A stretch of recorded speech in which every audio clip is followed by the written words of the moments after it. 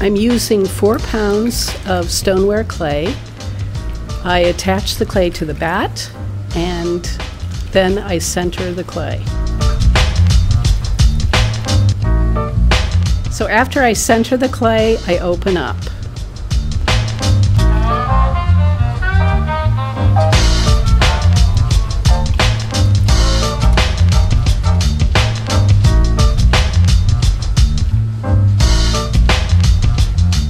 Once the clay is opened up, I start bringing up the walls with equal pressure, inside hand, outside hand, at about 3 or 4 o'clock. I deliberately leave the walls of the form thick, knowing that I'm going to be pushing it out to make the form from a cylinder into a rounded shape.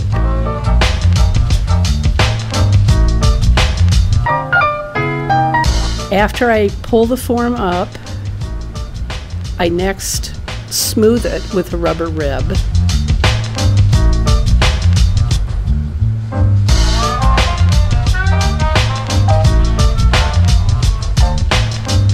And then I use a tool called a Steve tool that creates vertical texture.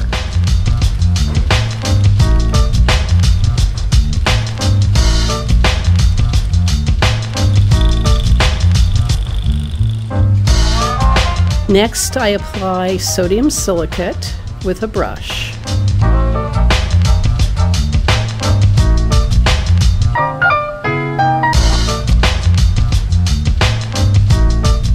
To get the sodium silicate hard on the form, I use a heat gun.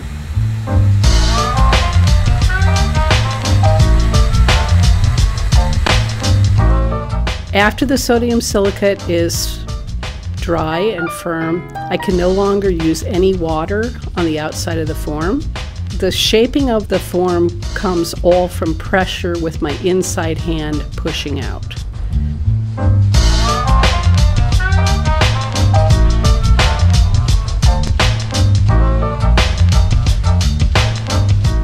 It takes several attempts to push it from the top down, bulging it out until I get the cracks to form and I achieve the profile that I want.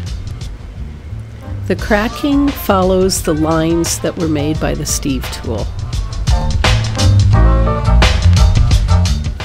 After the lip is refined, I use a needle tool to trim it evenly and then I round it out.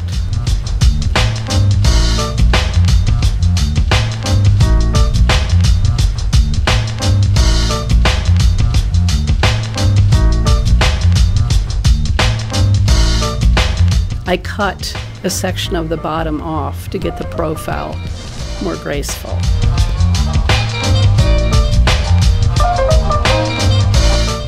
When the pot is completed, I take a wire tool and I cut it, removing it from the bat.